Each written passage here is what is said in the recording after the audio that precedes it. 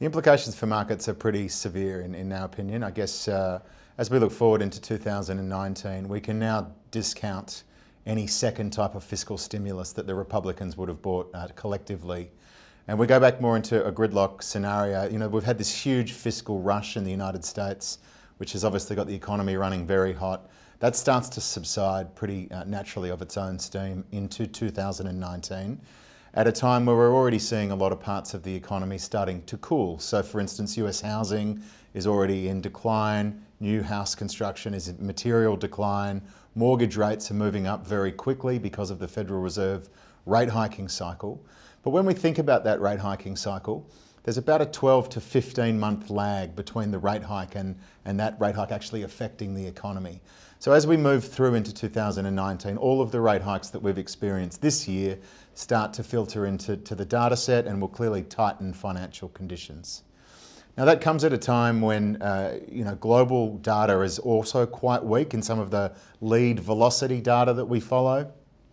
Some of the big exporters in Asia, Taiwan, South Korea, China PMIs, these have all been in material decline, and European data is pretty weak. So it looks like we've got this tightening coming in the United States, and the major implication is that because we're not going to have that second fiscal stimulus, because the Democrats won't allow Trump to go on a spending spree to essentially buy votes and popularity, it's much more likely to lead to a more normalised credit cycle. And clearly when risk-free rates have been rising, that tends to bleed to a delayed response in credit markets.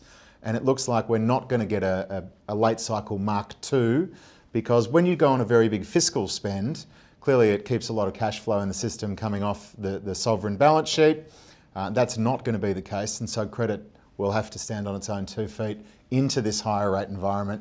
And we're already starting to see some delinquency in that space. So that's the big one to watch for 2019.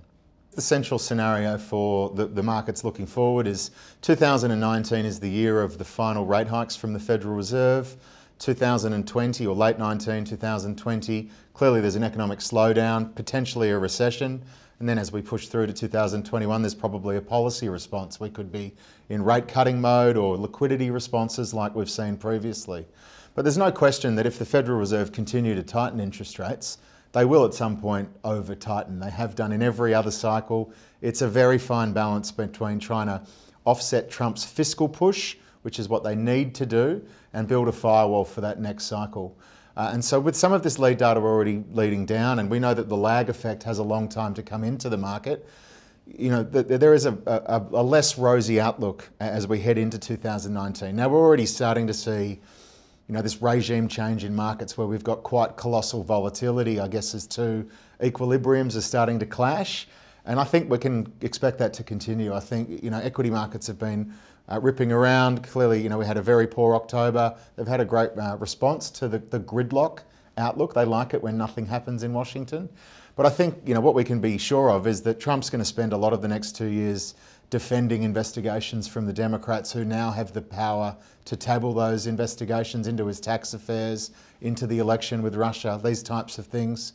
And it's likely that he's going to get quite hostile in response. So he is a very volatile character. I think we all know to expect the unexpected from Trump. And certainly that just brings more market volatility to the table.